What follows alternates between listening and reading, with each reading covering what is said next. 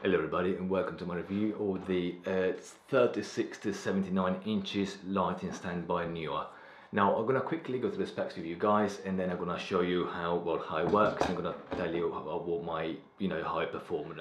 Now first of all, as I was saying, it measures 36 to 79 inches in height, which is 92 to 200 centimeters, so it goes up to 2 meters. They say it's heavy duty, and they say that its loaded capacity is up to 17.5 pounds, which is 8 kilograms. Now, personally, I've tested it with with flash guns and small umbrellas, and it's fine with that. You can put you can use it to put reflectors on it. Anything that's light enough will be fine. However, I've tried it also with my as the advertised as working with strobes as well and softboxes. Well, I've tested it out with my studio strobe in a large softbox, and I can tell you it does not support that, because you can literally see the lighting stand actually bending. The other thing is advertised as having a low capacity of 8 kilograms, and I just do not believe that to be true, because I've got a heavy duty lighting stand by Manfrotto that's most definitely sturdier than this one, and it's advertised to have the same load capacity, so I do see that as quite impossible. Now as you can see there, you're gonna have the collars there are made of plastic, and you've got two tightening screws there, 1 and 2, so you've got the top section there, and you're gonna have one more section there. Okay, it's not a cushion, but that's not a major issue. You just got a spring inside, so when it falls down you're gonna feel the spring there. And it's got a third tightening screw there, so you pop the one open, and then you just open it. One thing I have to say, the more I use it, the more difficult it's becoming to actually open and close it. It's just becoming stiffer and stiffer the more I use it. And the other thing is, I've got 3 of these, and with one of them, the tightening screw at the bottom there broke after a couple of weeks, so it's not particularly great quality. And one more thing you will notice, when you open it, you tighten the screw there, and if you wiggle it a little bit, you will see that moves not particularly solid. Okay, and if you actually push it all the way to the end, okay, like that, so fully extended, you will see the tube actually moving a fair amount. It does not feel particularly safe.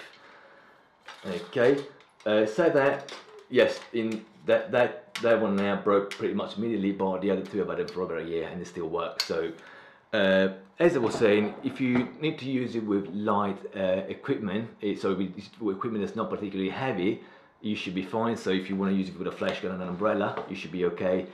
But if you want to, you can put reflectors on them, which is what I normally use them for. But if you need to do anything, put anything heavier on them, I would definitely not recommend them. So just for comparison, this one is a heavy duty light stand by Manfrotto, and that's the one from Neewer, and it's advertised as having the same load capacity of their one, and I just really struggle to believe that. And you will notice an example with the Manfrotto, when you pull up one of the sections, okay, if you try and wiggle this one here, that is solid. It does not move at all. Okay, it's got metal collars there, and this is much thicker as well. And when I put heavy equipment on this one here, it does not bend at all.